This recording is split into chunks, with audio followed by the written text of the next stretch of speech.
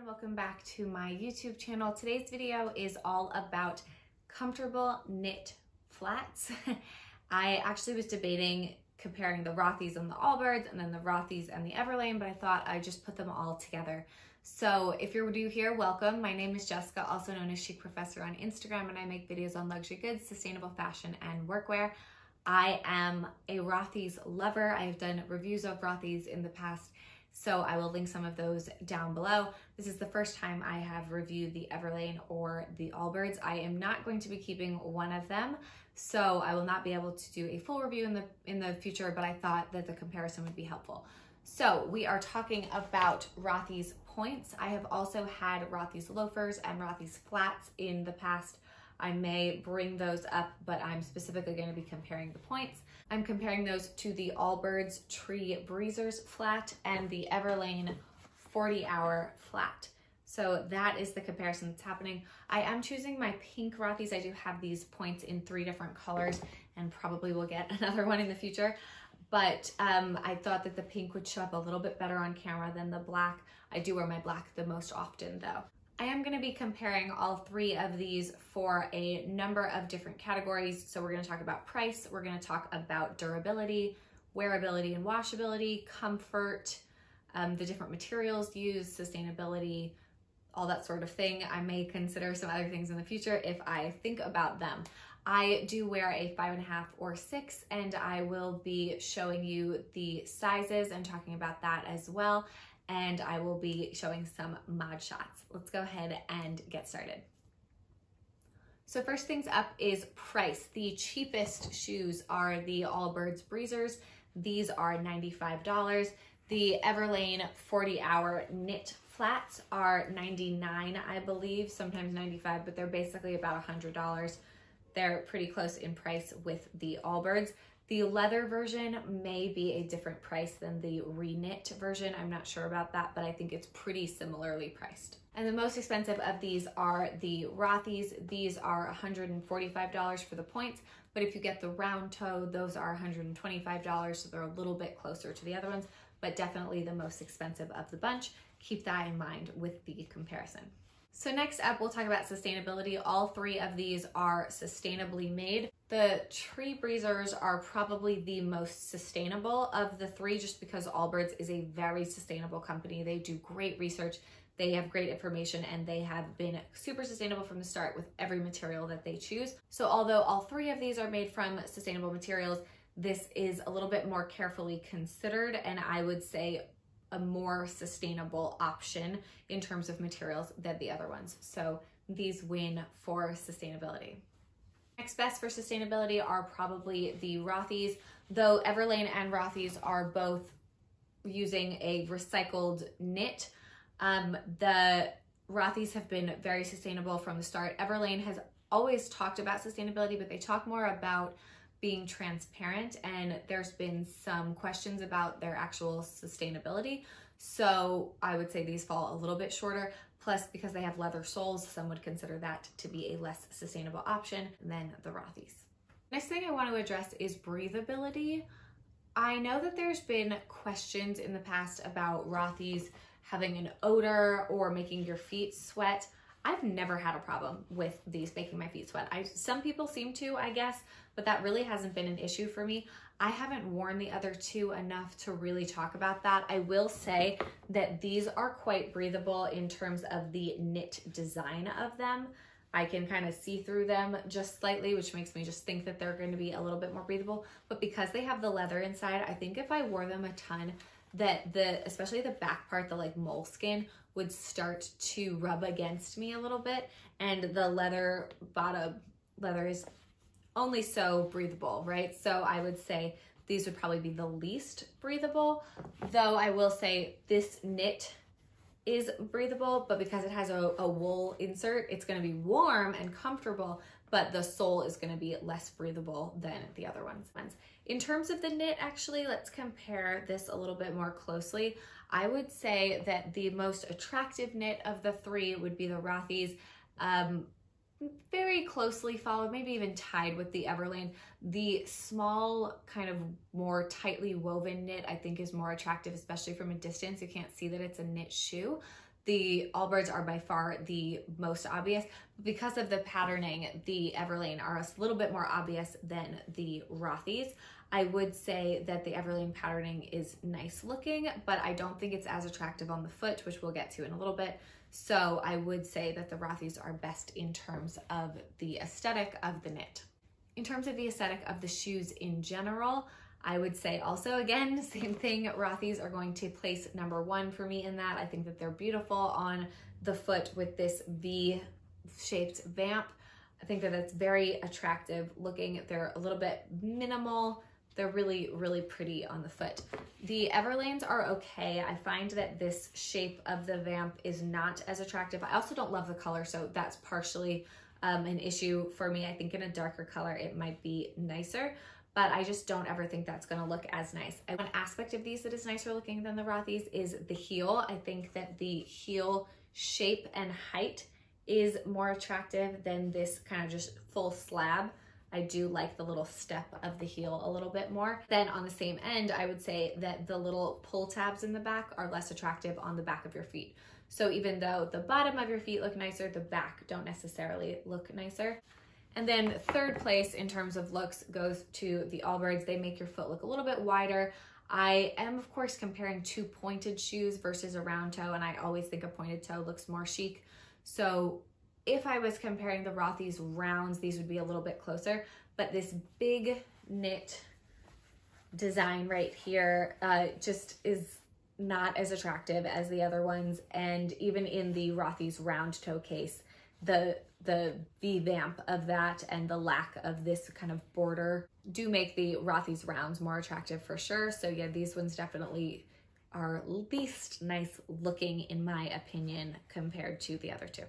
So now let's get to comfort. I personally think these are very comfortable.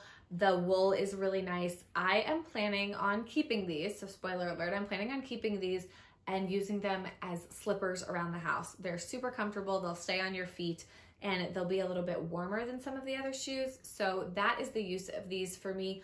I don't think if I wore them around all day, I would love the comfort more than the Rothys. I personally find the Rothys very, very comfortable. I do often add an insert into mine, and when I do that, I get a little bit more arch support. None of these have arch support, so that part is not really even considered. So adding the arch support helps, but really adding the heel helps a little bit to me. Some people say that the thing that is uncomfortable about the Rothys is that this will dig into the back of your ankle. That's the case for pretty much all flats. I think, however, for me, I've never had a problem with Rothys because I add that insert. I lift my ankle up slightly, and to me that makes this hit at a better spot and is so much more comfortable. So if you're debating between sizing, which we'll talk about a little bit, size up a half size to add in an insert, and that will help not only for arch support, but also this back of the heel. So I've never had any problem with comfort. I think that these are fine, comfortable. I really don't have an issue with them in terms of comfort, but I do think over time the leather sole would be less comfortable, and as I talked about a second ago, the moleskin in the back I think would rub a little bit more.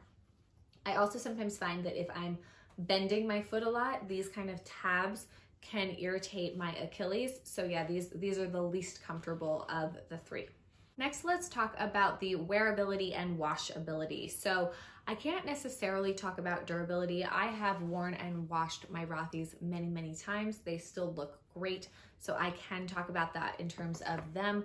The other two, I really don't know how durable they would be. A leather sole can be quite durable. It's a leather insole and it's a rubber bottom, a rubber outsole. So I think that that would be quite durable. I can imagine that these would last a long time. My biggest issue with these is they're not washable. So compared with the other ones that are washable, that is a huge, huge bonus to me, especially for flats. So these are only a spot clean. To me, that puts them by far at the bottom of the list. The other two can be washed. You just take the inserts out and wash them separately. So to me, that makes these both a total winner in terms of wearability. These to me edge out in wearability because I find that they work for more occasions. They're a little bit nicer looking so that they can be a little bit more dressed up, whereas these are very, very casual. And then in terms of materials, we talked a little bit about this when we talked about sustainability. They are all a knitted top. The tree breezers are going to be made with slightly better material, and I'm just going to link the page down below that talks about everything that they are made out of, because they explain that much better than I could. Whereas the other two are made out of recycled water bottles. That is where the reknit comes from. They have rubber soles, all three of them, so they've got that. The Rothys are just a knitted insert. The tree breezers are a woolen insert, and then there are no inserts for the Everlane flats. They just have the leather insole, which does not come out. So the other two are a little bit easier to put in an insert because you can just take out the insert that comes with them. The Everlanes also have the hardest sole because they are leather, so there's really no give to them, and I find that to be a little less comfortable than the other two. I wouldn't say that the Rothy's inserts are anything to write home about. They're really thin and just kind of floppy. There's really nothing exciting about them, but they're really easy to remove and they're easy to wash, so that is a helpful thing. So last up, let's talk about sizing. I took a 6 in the tree breezers. I could have done a 5.5, but I wanted a little bit more room around my toes. I could have even probably done a 6.5. I would say these can vary a little bit in size and your foot would still be fine in them, but I would say they're true to size or size up. If you're between sizes, size up a half size. The Everlanes are in a 5.5, and honestly, I could have potentially even done smaller, which is amazing. They run a little larger than true to size. Some people will say go true to size. Some people will say go down half a size. I do agree with that. Again, if you're between sizes, definitely size down. Whereas a lot of Everlane shoes you need to size up for, but not these. These are definitely more true to size or size down a half size. Rothys are the worst in terms of sizing. They just are. I personally go up a full size, so from a 5.5 to a 6.5. Again, I am between a 5.5 and 6, but I go up to a 6.5, and honestly, I can even wear a 7 in these. If you're gonna add an insert, absolutely size up. Some people will just go up half a size. Some people will go up a full size. Again, if you're gonna add that insert, I would take that step up to a full size. They don't shrink in the wash, so I haven't had any issue with that sort of thing. But none of these really stretch out. Potentially the Everlane would stretch out slightly, but I imagine that all of them will just kind of collapse back to shape. So I wouldn't be worried about that too much in terms of sizing, but they will give slightly. So these ones go down, Rothys go up, and then Allbirds more true to size. I think that hits all of the categories. For me, you probably have already guessed, Rothys are by far my winner. I love them. I love the points. I'm excited to try the merino wool, which actually these ones have a little bit of wool kind of woven into them, I believe. And so they might actually be a closer feeling to this one, which is just a little less stretchy feeling than the other two. All very comfortable, so I have no issue with the knits, but I am curious to try the merino Rothys in the future. I'm definitely planning on doing that. As soon as they come back in the color I want in my size, they will be mine. Allbirds are very comfortable. I have no issue with that. These, again, are gonna be just kind of slippers for me. They're great for that, but the Everlanes I'm going to return. They're nice. I just don't love the color, and I just don't find that I would ever choose these over my Rothys. I don't think they're much nicer looking, if at all. And the washability of the Rothys just by far edges it out for me. So even though they're more expensive, I do think they are worth it compared with these. And then the Allbirds are really great in terms of sustainability. They're really great in terms of comfort, but I just don't think they're as attractive looking, and which makes them harder to wear for different occasions. I hope that you find that helpful. If you have any questions about any of these 3 shoes, please let me know. I will try to answer any questions about the Everlane from memory, but I am going to be either selling or returning these. I might start with selling just to see if there's somebody else who really wants to get those secondhand, but otherwise I will be returning them. The Allbirds I will be keeping, so I can address that. My husband also has some Allbirds. He's got at least 2 different kinds. So if you have questions about the men's ones, I might be able to answer those as well. Or even the women's other designs, the more of the sneaker and loafer kind of designs. I should be able to answer those based on his. Thank you all again for watching. I hope you have a wonderful day, and I will see you in a future video.